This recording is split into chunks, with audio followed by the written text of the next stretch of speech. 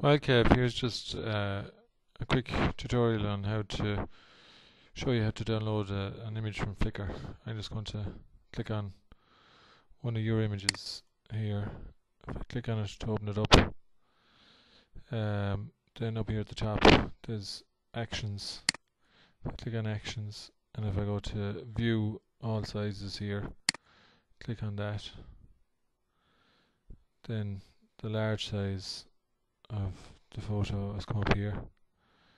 If it's not up, you can click on large here, or sometimes original might even be there, which will be bigger again. And then if I just go click download the large size, now it's telling me that what do I want to do with it. So I'm just going to save the file,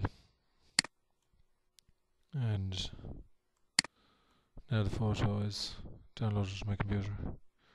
Okay, you should be able to do that with my images as well, like the same way as I'm after doing it with your images. Once you're signed in, just make sure you're signed in your own name.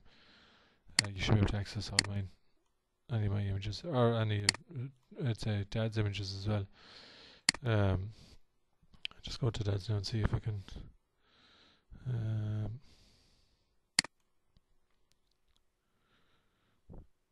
See if I can find him. Oh, I've gone past him.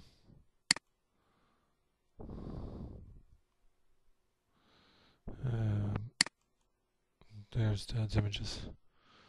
So if I go in there, click on this photo, and again, if I go to actions, view all sizes, there's large file opening up now, and I just click download the large file and save the file.